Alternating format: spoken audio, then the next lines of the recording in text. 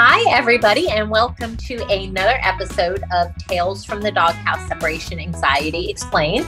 I am Stacey Bell with Focused Fun in the U.S., and with me today is... Hello, I'm Ness Jones, and this is Bertha, and I am from Separation Anxiety in Dogs Decoded in Australia. Lovely, lovely. So what are we talking about today, Ness? We are talking about when training stalls and the whys and the wheres and what to do about it. Right.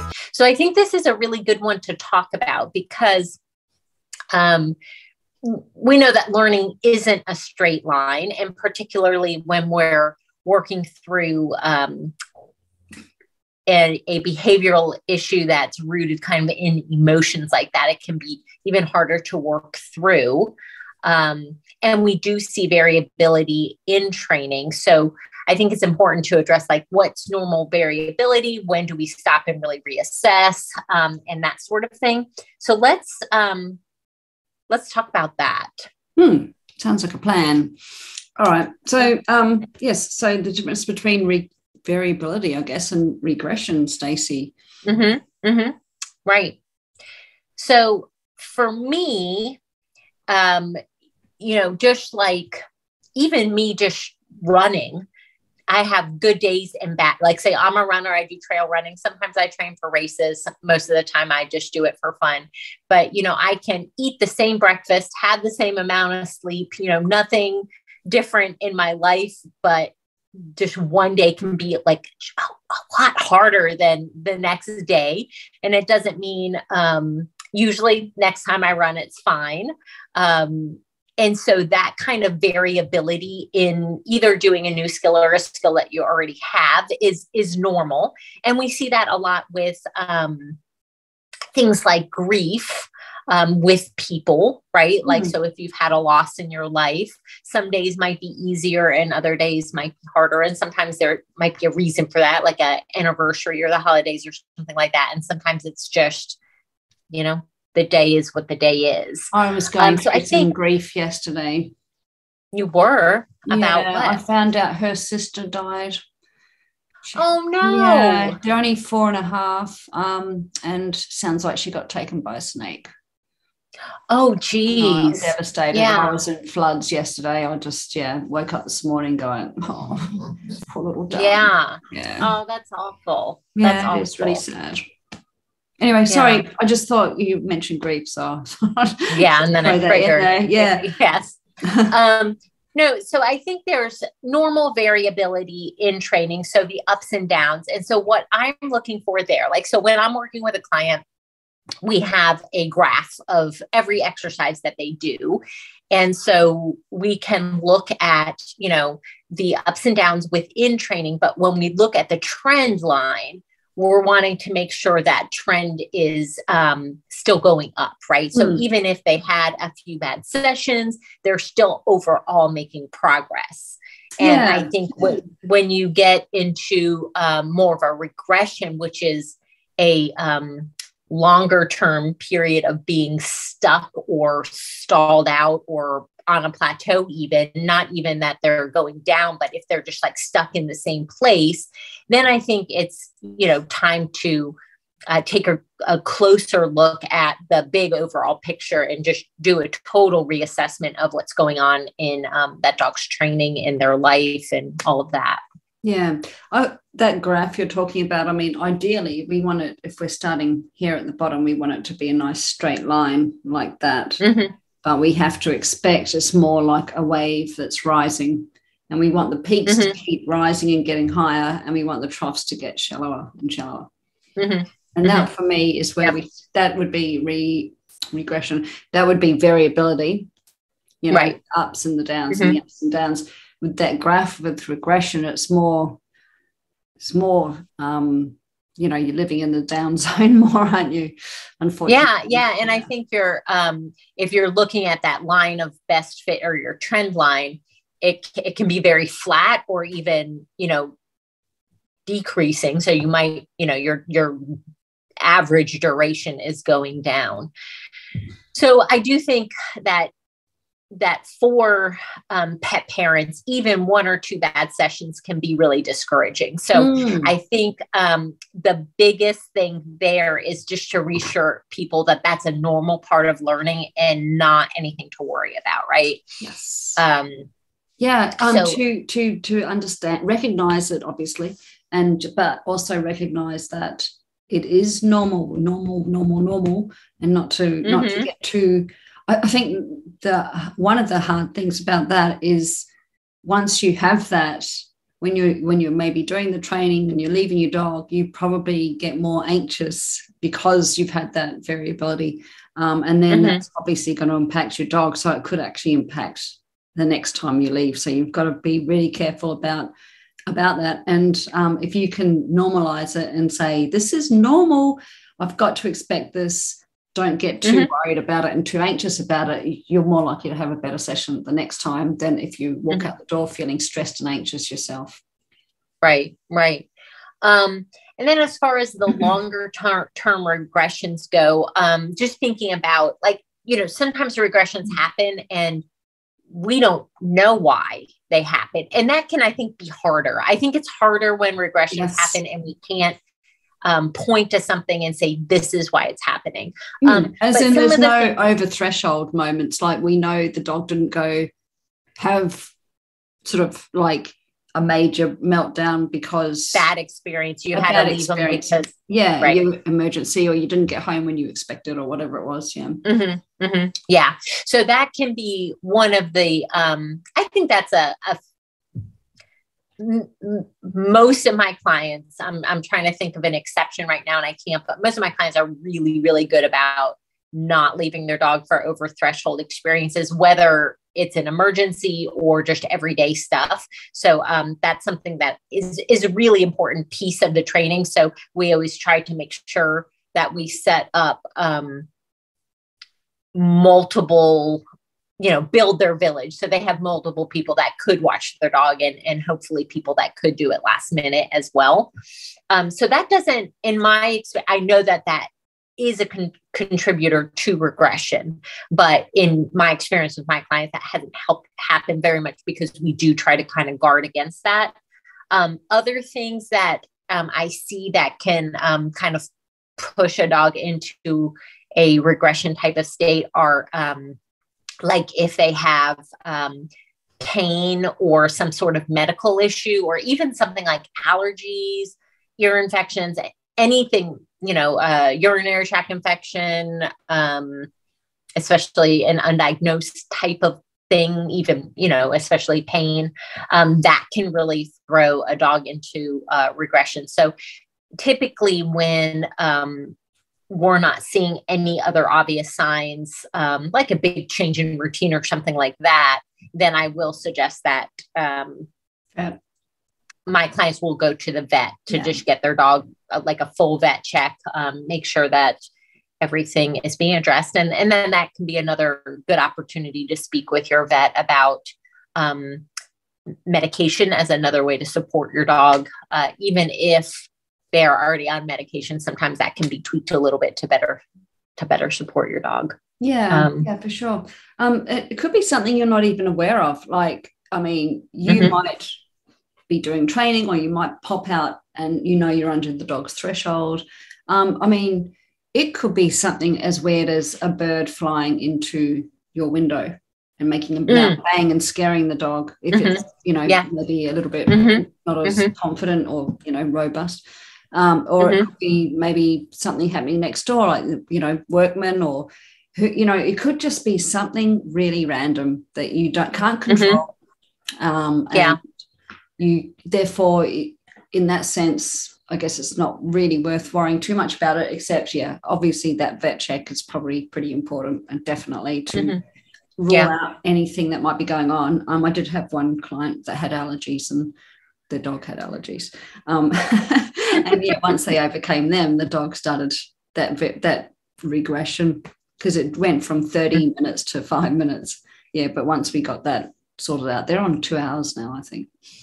Yeah, that can make a big difference. And you can kind of, I mean, we could really pinpoint it. That was the good thing about that one in particular. We knew exactly what it was.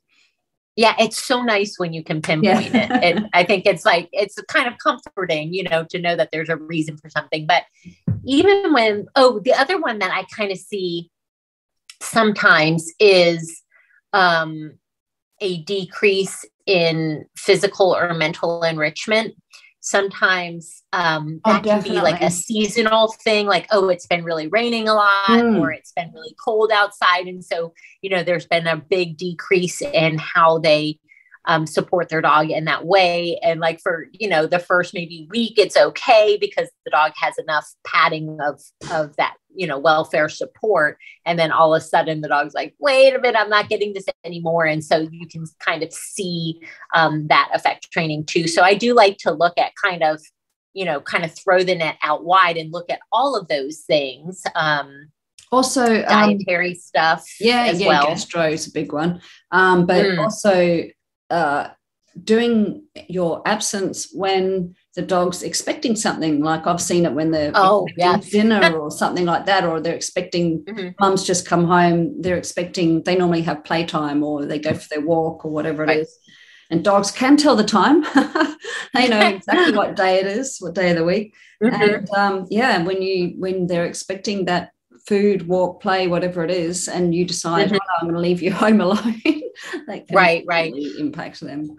Another one, now I'm just like thinking through things more, is when the person isn't doing home alone training consistently, like either because their schedule is busy or they don't have a headspace for it anymore, or, but to be successful, it is something that you have to do regularly. So if it is a headspace issue, like you just, have other stuff going on in your life and it just feels like too much, sometimes even just one-to-one session with a SA pro or somebody who specializes in separation anxiety can be really useful, because then you can kind of say, okay, I'm looking for like the minimum I need to do for my dog right now, because, maybe something traumatic has happened in your life or whatever. And we can kind of help you devise a plan to support your dog the best way you can. And that may be just managing for the short term, but consistency in training is a really important thing. And you see it. I mean, I'm sure you've seen it with your clients when they've been working at something for a few months or a couple of months, and then for whatever, it could just be something like, they've got exams or they've got work commitments or, guest staying, or, they have to drop, either they just don't have the headspace, or they have to drop the amount of training back. Right. And when they come back to it, the dog's like, what, I'm not doing this. What? Yeah. That can be a big one. So what should people do if they are experiencing a regression or a plateau? What are some ideas that we have to help people get through that? Well, obviously, if they can determine what it is and resolve that would be the first step. But dropping the time back to a time that the dog can cope with would be a go-to. And then again, start building up that consistency, and then gradually lengthening the time, provided the dog's able to cope with it, and start the process again. Hopefully it will go smoother and quicker because the dog's been there and done that, but we can only go at the dog's pace as well. So Yep.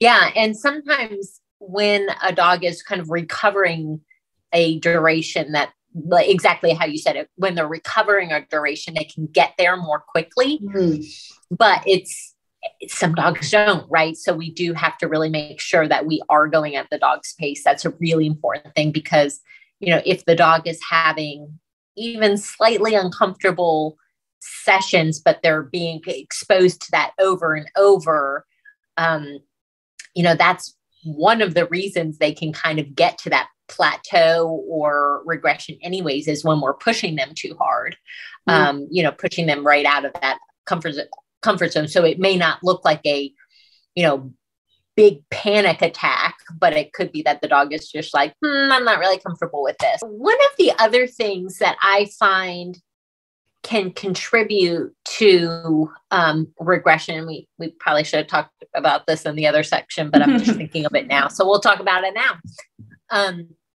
Is if your dog has other behavioral struggles. So what I'm talking about is like noise sensitivity, or reactions to other people and dogs while they're on leash, or if they're generally fearful or anxious. If those other things are, if they're exposed to anxiety, fear and anxiety on a regular basis, then that can put them in a state of mind where they're not really able to take on the training as well, right? So they're less able to learn. And so we really want to make sure that we're looking at the whole picture.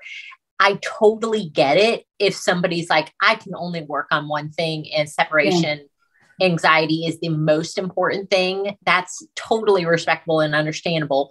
But let's talk about some ways that we might be able to manage those other things so that your dog isn't being exposed to negative experiences regularly, because we know that can have long-term effects, long-term negative effects on just your dog's welfare and life expectancy, everything, ability to learn, all of the things.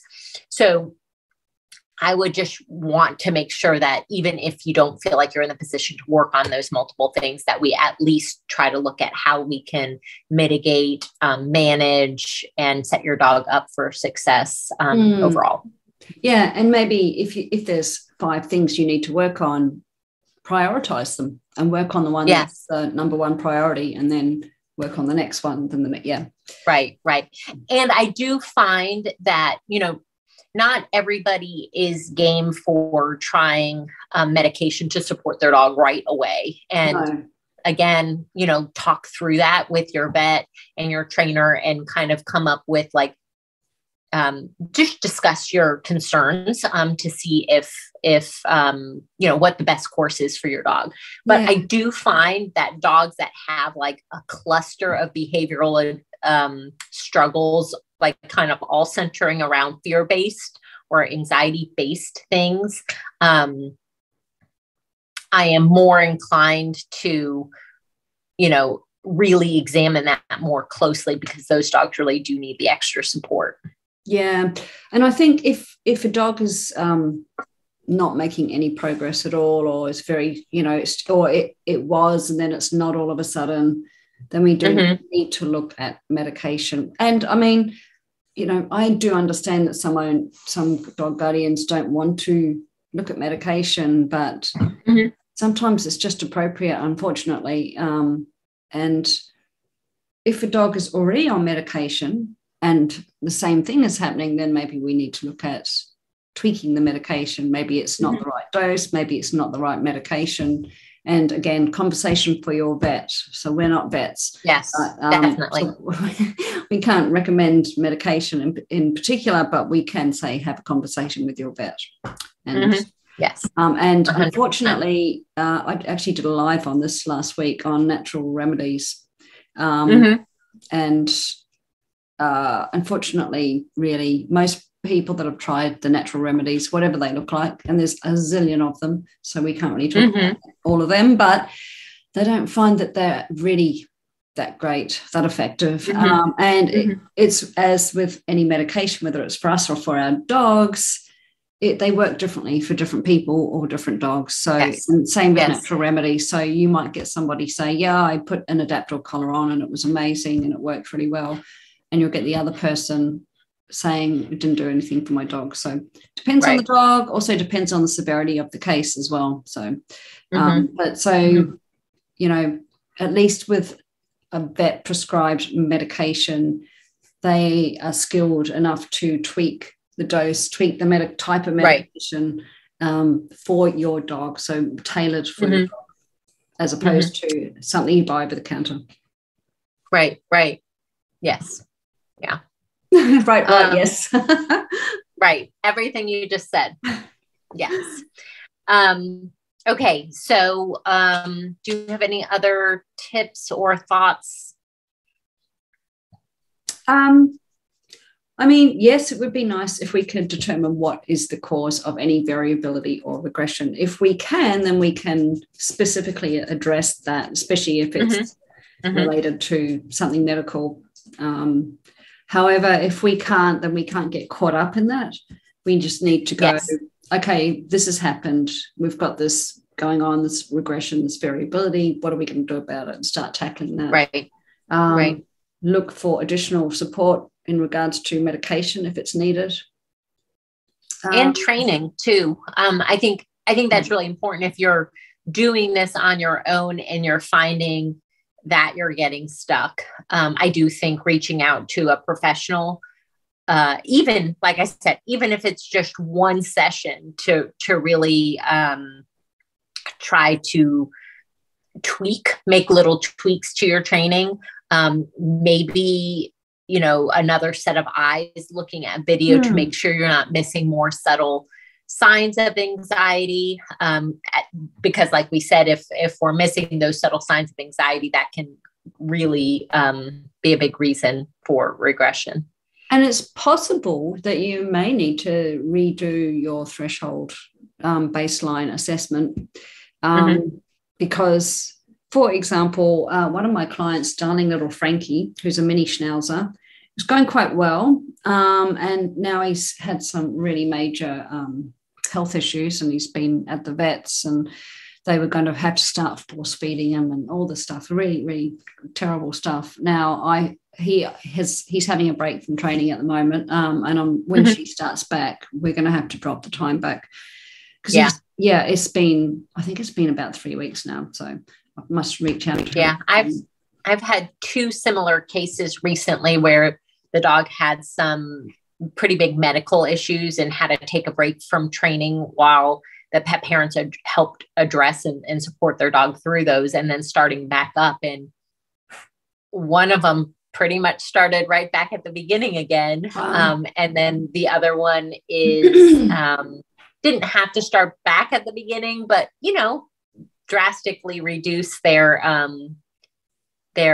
target durations when they got back. But they are moving, at least the second one is moving through the training really quickly at this point. So they've already recovered their time and everything. So it's okay, but the other thing to kind of think about is if you do nothing, then you're not gaining anything. You're not gaining that freedom and the peace of mind knowing that you can leave when you need to.